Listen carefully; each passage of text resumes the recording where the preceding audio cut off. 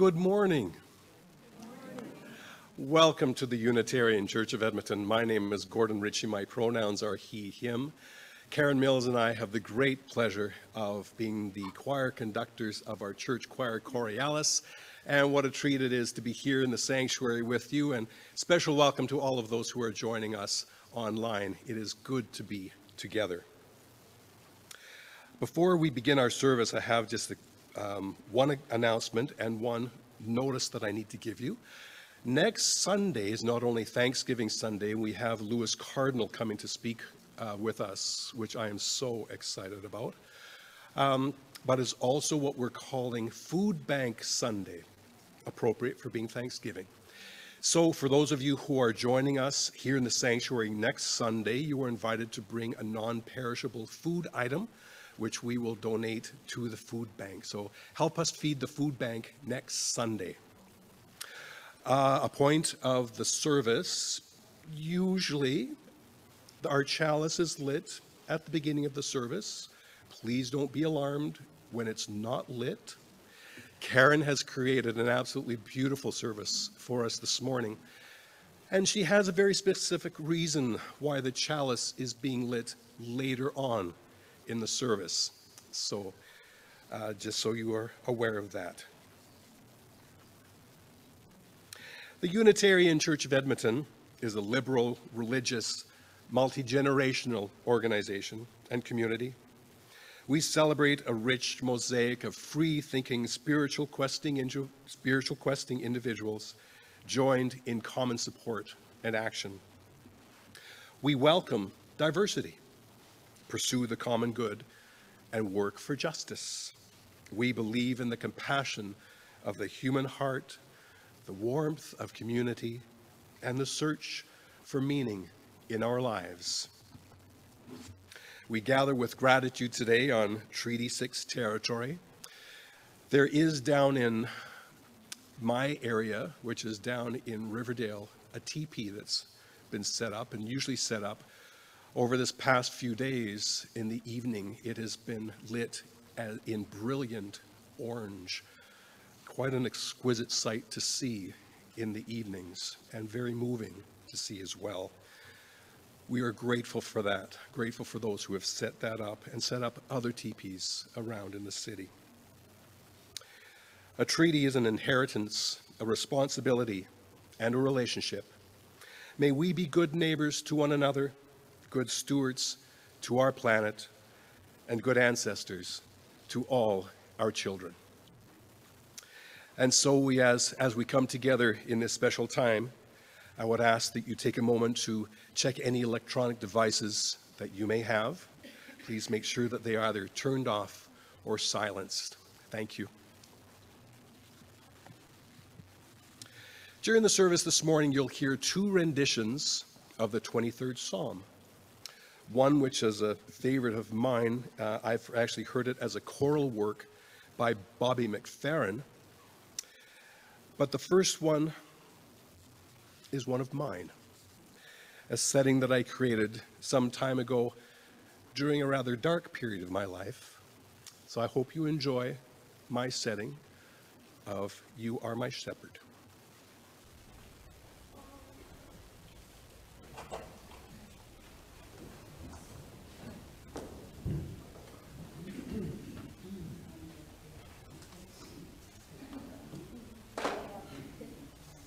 You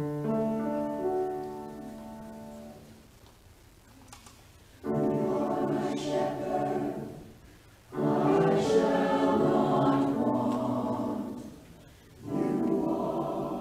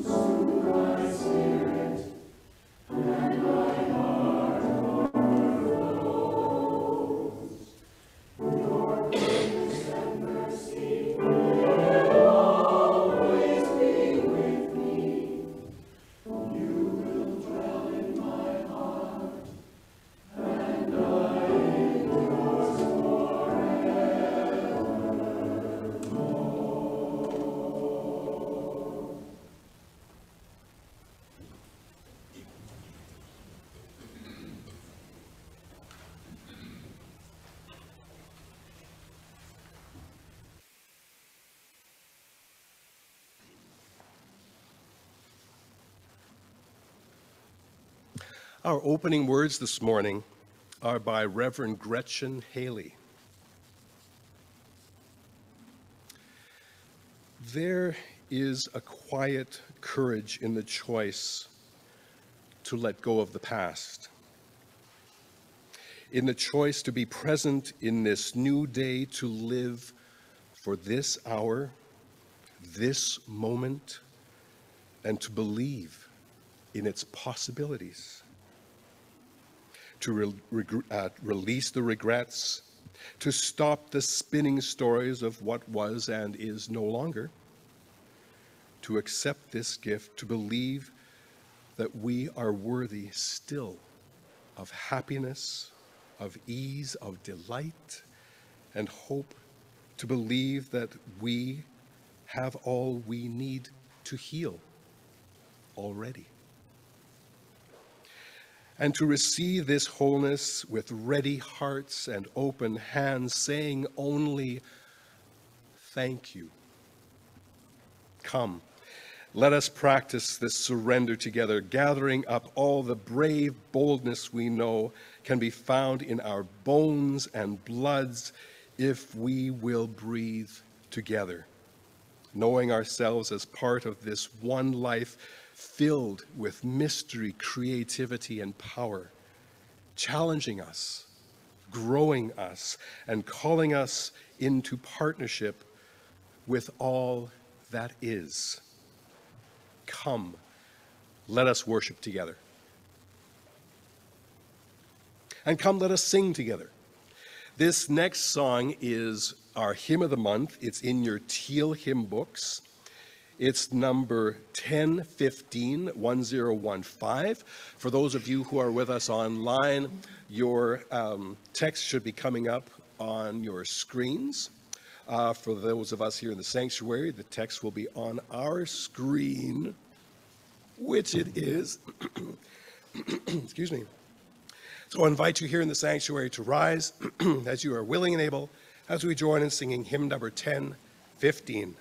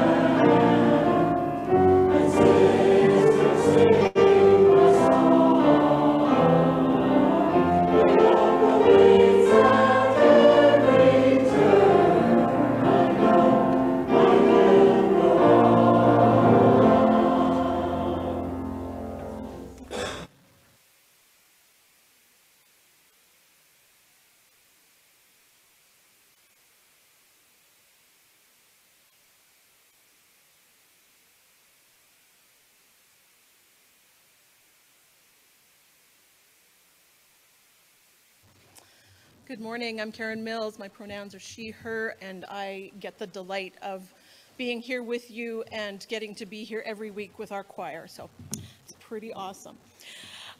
We always have a time in our service to share our abundance. Lots of us do this every single day, sharing with our communities, sharing with our family. But this is a time where we share to maintain the running of this congregation because it is self-supported. But we also share half of the unidentified contributions with a different charity every month. And this month our charity is Child Haven. Child Haven is an amazing, thank you, an amazing organization started by Fred and Bonnie Cappuccino. Fred is a UU minister in the Ottawa area. They themselves are parents to 17 children. I think only 2 of them, perhaps their biological children, and all the rest adopted. And they have started homes in about 6 locations throughout India and Tibet, Asia, and do microloans, do teaching to help particularly single women be self-sufficient, provide education, nutrition, and housing for the many, many children who find themselves orphaned or whose parents can't make a living to sustain their families, and so have to make the really heart-wrenching choice of life for them. And so this morning, as we collect the offering, we will sing our offertory hymn, which is going to be 396. I know this rose will open. It's also going to be on your screens. And I'll invite the ushers to now come forward and take the offering.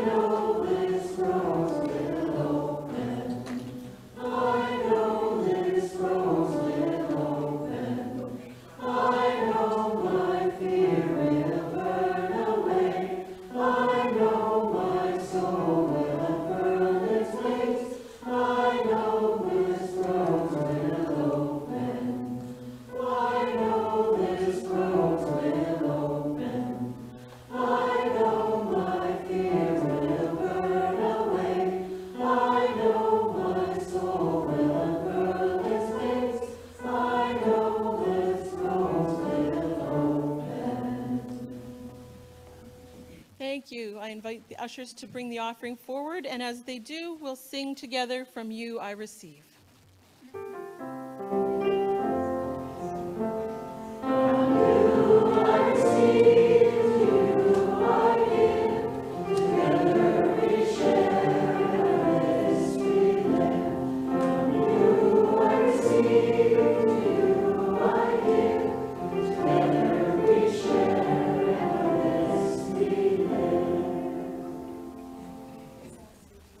Thank you all for your generosity.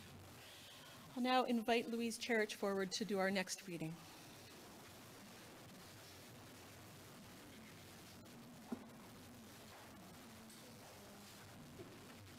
Go Boldly by Jean Olson.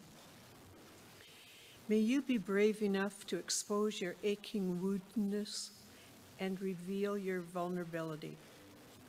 May you speak your deepest truths, knowing that they will change as you do. May you sing the music within you, composing your own melody, playing your song with all your heart. May you draw, paint, sculpt, and sew, showing the world your vision. May you write letters, poetry, biography, slogans, graffiti, the great novel, laying bare your words to love and hate.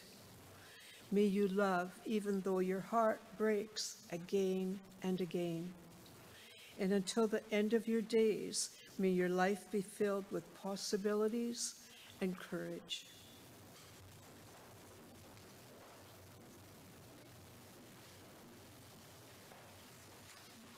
Thank you, Louise. You might be picking up by now that our theme of the month is courage. It is indeed. And so let us courageously sing our next hymn. It's one of my favorites, found in your hardcover hymn book for those who may need one here in the sanctuary. It's number 86, Blessed Spirit of My Life. Again, those of you who are with us online, invite you to join in singing as we rise in body and spirit here in the sanctuary and join in singing hymn number 86, Blessed Spirit of My Life.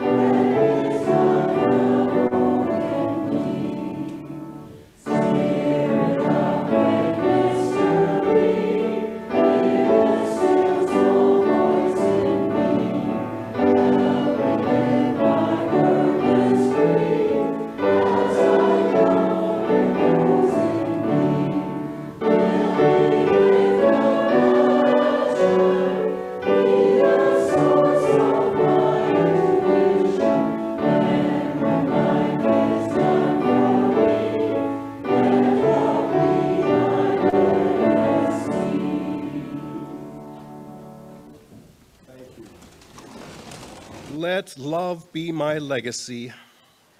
Loving that, absolutely loving that. May it be so. And may love and compassion and community be our legacy, feeling connected with this community. Whether we're here in the sanctuary, whether we're online, may we feel this blessed community and the connection that we have. And so let us take some time to acknowledge all the joys, sorrows, celebrations, times of trouble, times of challenge, times when we have been courageous. Yes, we definitely need to celebrate those times.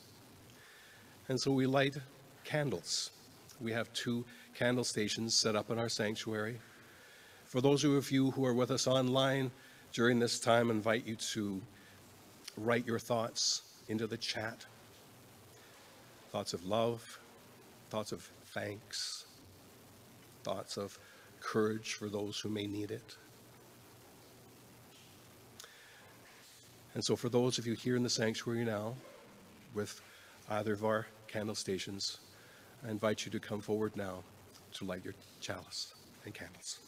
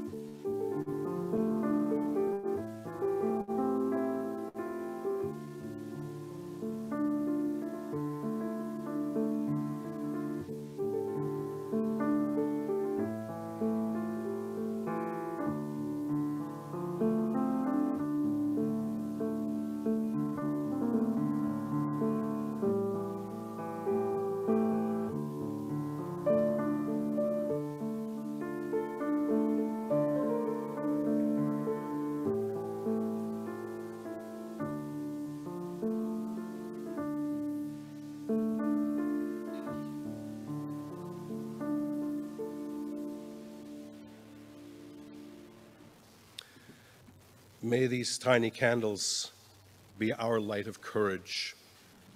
May they light not only our darkness, but those who are in darkness.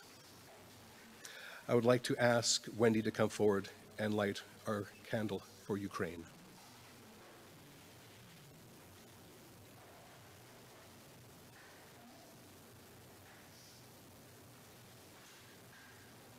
Thank you, Wendy.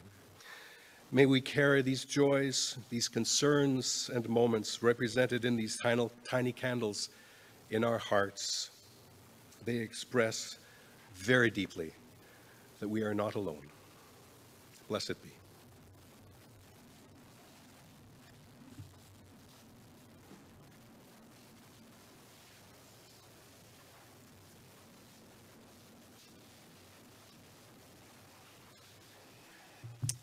I'd now like to invite you into a time of meditation. So I invite you to feel the back of the chair supporting your back. Open your front. Close your eyes if you're comfortable doing that. Just focus on your breath. Calm and relaxed inhalation and a full cleansing exhalation. I'm going to share a reading with you. We'll take a couple seconds of silence and then follow that with music. I invite you just to be with your thoughts through all of it. In a world so filled with brokenness and sorrow, it would be easy to lose ourselves in never-ending grief, to be choked by our outrage, to be paralyzed by the enormity of suffering, to feel our hearts squeezed tight with hopelessness. Instead, this morning, let us simply breathe together as we hold our hearts open. Breathing in as our hearts fill with compassion. Breathing out, we pray for a better healing world and lives. Breathing in, opening ourselves to the transforming power of love. Breathing out as we pray for peace in our world and in our lives. Breathing in as we hold hope in our hearts. And breathing out as we pray for justice in our world and in our lives. May we know our strength. May we be filled with courage. May our love flow from us into this world. Breathing in, we are the prayer. Breathing out, we are the healing. Breathing in, we are the love. Breathing out, we are the peace. Breathing in, we are the hope. Breathing out, we are the justice. May we know our strength. May we be filled with courage. And may our love flow from us into this world. Amen. Blessed be, and may it be ever so.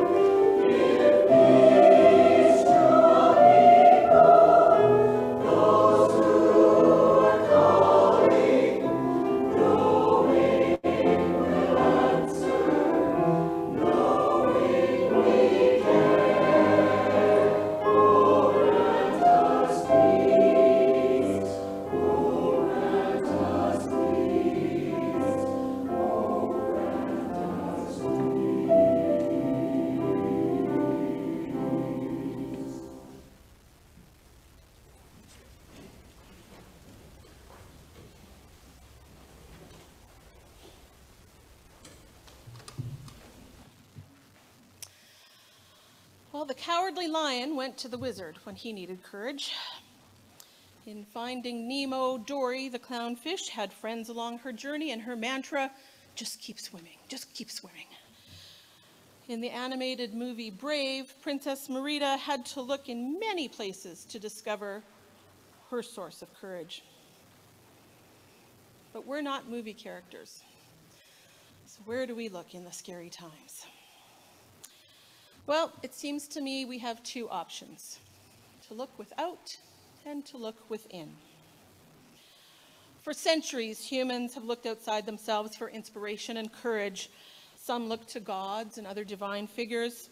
For some, the thought of a being with extraordinary powers is inspiring. For others, I think it may be the concept that there's someone watching and guiding, perhaps like a parent figure that is comforting for them, that gives them strength. The Bible tells of characters like Moses and Job and Noah, who took roles that were often physically and socially punishing because they felt they were guided by a God to do so, and they believed in that. And they all said that their God gave them strength and courage. Some people look to heroes as models of courage. Many of our favorite stories that we tell are about heroes and those who are brave in the face of daunting challenges. Some are fictional, like Superman and Wonder Woman and The Incredibles. Some of them are real, like Gandhi and Rosa Parks, Terry Fox.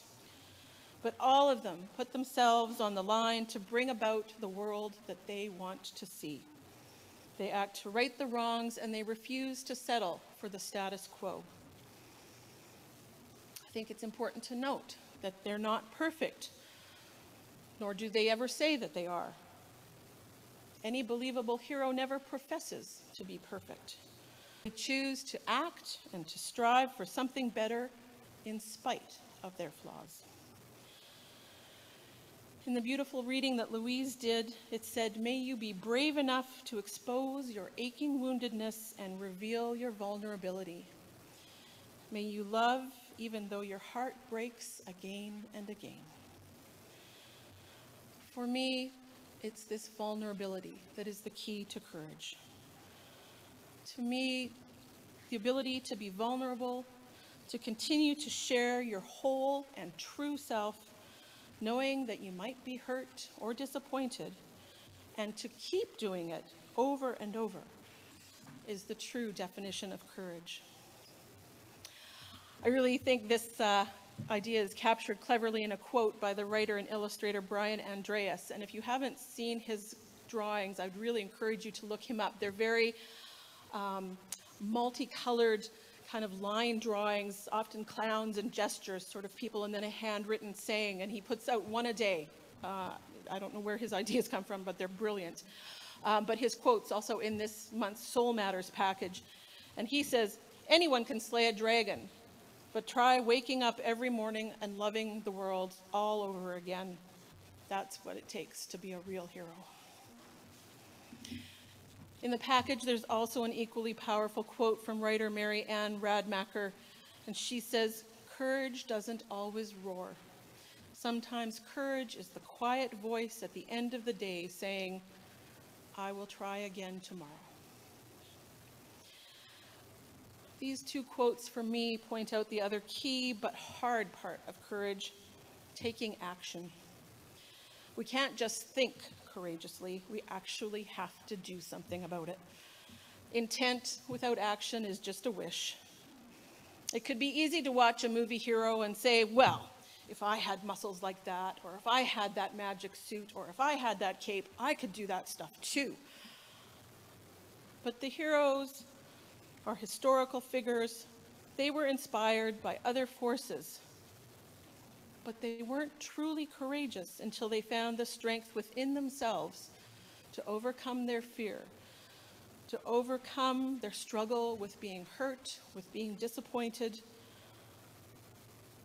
They were fearful and flawed, but they decided something was important enough that they were going to act anyways. That, to me, is courage. As a congregation, we've just adopted a new mission and vision statement and a covenant, and to bring them to life might cause some discomfort. we'll all have to learn to be together in different ways. We will need to be vulnerable and open to new ways of learning and doing things. And we're human, so there is going to be disappointment.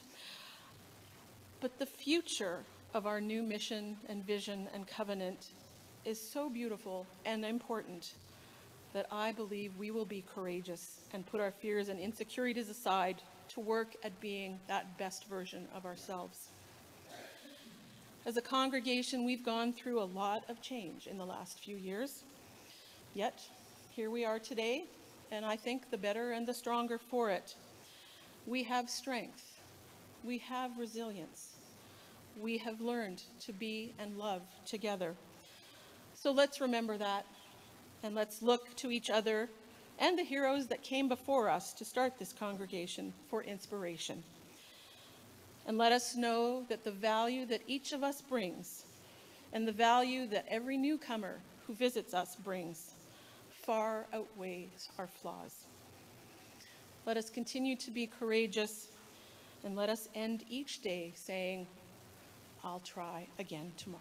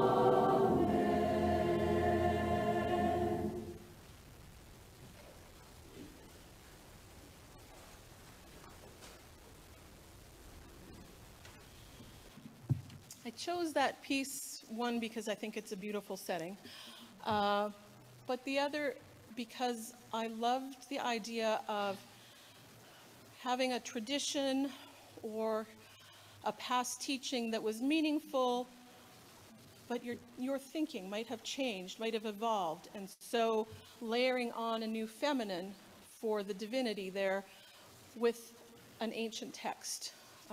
Just a new take on an old tradition to provide it meaning at the time for the person. We are now coming to our chalice lighting. The reason that I kept the chalice lighting to this portion of the service was because it actually has an affirmation that I would like you to share in. But I thought it was really important that we talk about courage first and really think about what that meant before you actually read the affirmation, because it's a bit of a commitment. And so we've done that now. We've had some time to think about it. And so we're going to light our chalice. There's a small reading first that I will do, and then the affirmation part will come up on the screen. And I would invite you to read it if you are comfortable with the idea that it presents, and I'll give you time to pre-read. So the chalice lighting is by Erica Hewitt. She says, the word courage comes from the Latin cor, which means heart. According to poet Mark Nepo, the original use of the word courage meant to stand by one's core, a striking concept that reinforces the belief found in almost all traditions that living from the center is what enables us to face whatever life has to offer. To encourage means to hearten, to impart confidence. This is our work as a religious community, to encourage one another, to be bold in engaging the world around us, as well as what scares us internally, to give one another the confidence and heart to live as fully as possible. Now your part.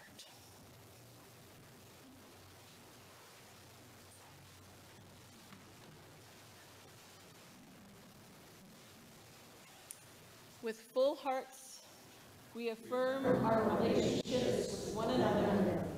We recognize our agency and our connected power, and we accept our responsibility to be bold and courageous.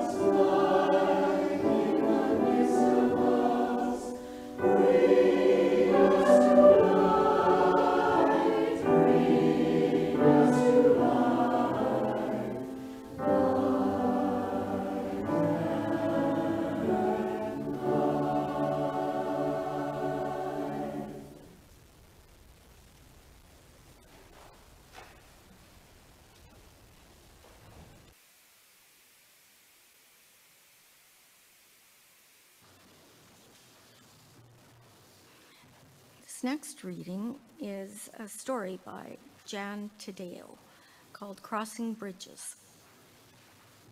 When I was very young, my family often went camping at Assateague Island on the Maryland shore.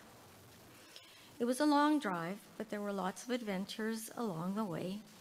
The last adventure was crossing the Verrazano Bridge over the Sinapuent Bay, I think. This was one of my favorites. As we approached the bridge, my father would holler back to all us kids, "Look out! It looks like we're going to land in the water." The Verrazano Bridge rises sharply, so you can't see the other side until you get close to the top. As you approach, it feels like you will fall right off the edge of the bridge when you get there. Creating adventure was a theme in my family. My father would take us out on Sunday drives just to get lost. He would say things like, "Let's turn down this road and see where it takes us." My mother would take us on penny hikes, flipping a coin at each fork in the trail to see which direction to walk next. We explored trails, creeks, and went bushwhacking a few times, always looking for new adventures. Growing up with an appreciation for the unknown and creating adventures in unexpected ways has served me well. I like to try new foods and activities, go to places I haven't been before, ride roller coasters, especially ones in the dark. I love Star Trek because they boldly go where no one has gone before. I like to explore new ways of doing things, even when I'm not certain how it'll turn out. Sometimes I do like to reinvent the wheel, and I try very hard to think outside the box and invite others to open the box for me when I get stuck inside. Unitarian Universalists step out into the unknown all the time as we embark on our spiritual adventures. We go searching for new ways to make meaning of our lives, to create a more just and loving world, to answer questions of intimacy together, ultimacy together, and intimacy. We seek creative ways to raise our children with inquiring minds and loving hearts, and to provide them with the tools to navigate an unpredictable future. We cross bridges and borders as we learn to navigate the multicultural world around us that challenges us to expand our worldview and embrace new ways of engaging a changing world. Whether we're crossing a bridge from a place of comfort to challenges we never anticipated, or from our own cultural norms to completely new worldviews, we have resources, friends, and mentors to guide us. If we're crossing the bridge from youth to young adult, or from career to retirement, somehow we find the tools we need to navigate our way to the other shore. For this amazing journey, we carry in our backpacks a sense of wonder, a sense of humor, and a lot of courage. Our compass is the compassion we hold for all our neighbors. Our sustenance is the joy of discovering our true selves and experiencing the divine in one another. Our map is the sacred covenant we hold with one another to walk this journey together. With so many tools to guide and support us as we approach new bridges, it's not such a leap of faith to trust that we will arrive at the distant shore. Together, we can boldly go where our vision and our faith call us to go.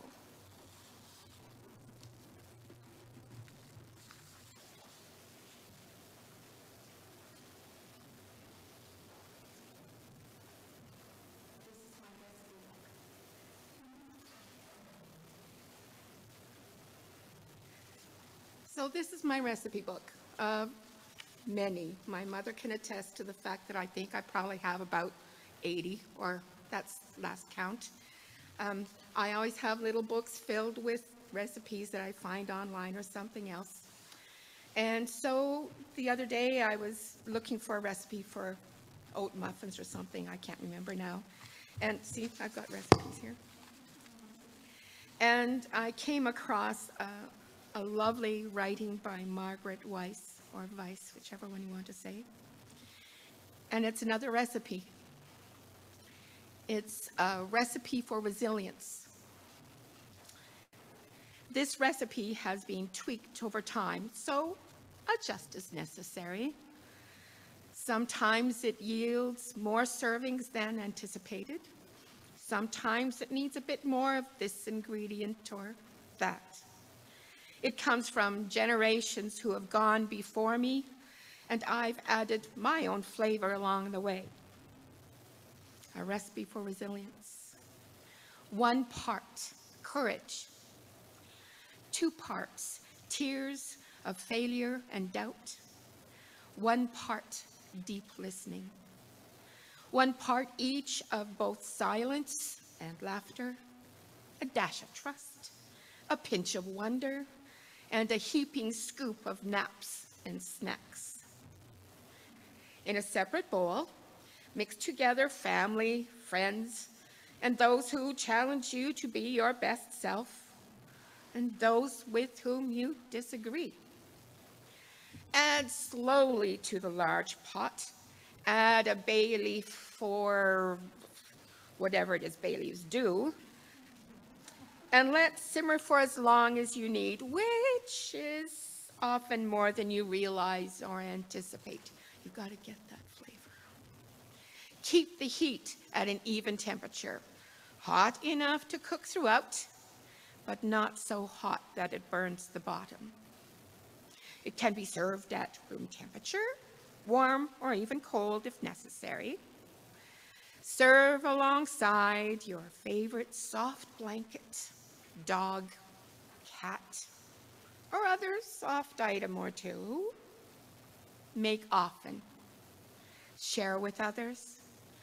Hold on to the leftovers. You'll need them after a long day that challenges your soul.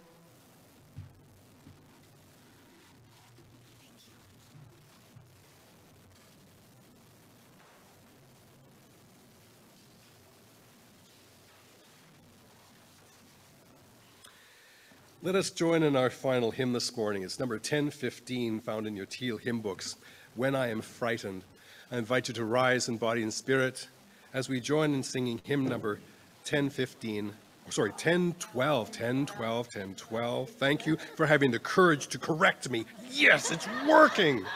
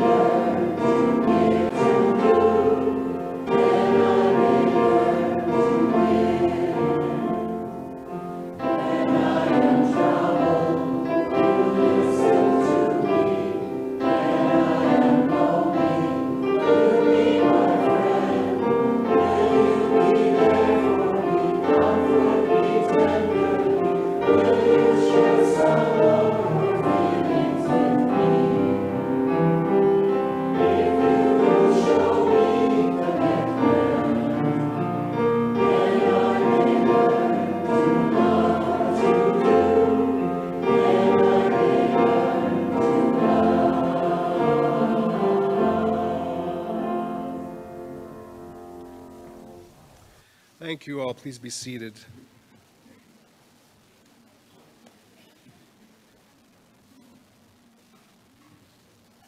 Closing words by Leslie Ahuva Thales. All that we have been separately, all that we will become together, is stretched out before and behind us like scattered stars scattered across a canvas sky. We stand at the precipice, arms locked together like tandem skydivers, working up the courage to to jump.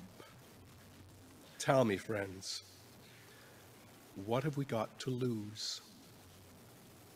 Our fear of failure? Our mistrust of our own talents? What have we got to lose? A poverty of the spirit? The lie that we are not alone? What wonders await us in the space between the first leap and the moment our feet, our wheels, however we move our bodies across this precious earth, touch down softly on unknown soil? What have we got to lose that we can't replace with some previously unimaginable joy?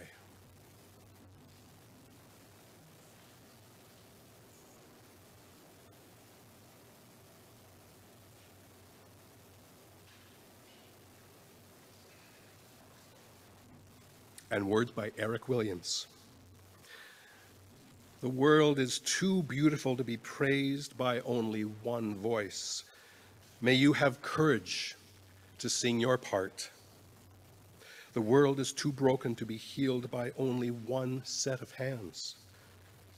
May you have the courage to use your gifts. May you go in peace. In a moment, we'll be singing our closing song, Carry the Flame, and then I'll ask you to be seated for our postlude. But I want to say thank you for all of you for being here with us this morning. I get so choked at this. And thank you all of you for joining us online. It is wonderful to be together. For Chorealis, for having the courage to sing the music that Karen and I so lovingly give them. For all of those who step up within our congregation, the members and friends, to make these services possible. For those who make coffee, those who usher, our greeters, our musicians, our incredible tech team, those who work here in the sanctuary, and those who are working with us online. Thank you all so very much. And so I invite you to rise as you are willing and able. Stay in place, and if you wish, reach out and put a hand on a shoulder of those around you as we sing together our closing song, Carry the Flame.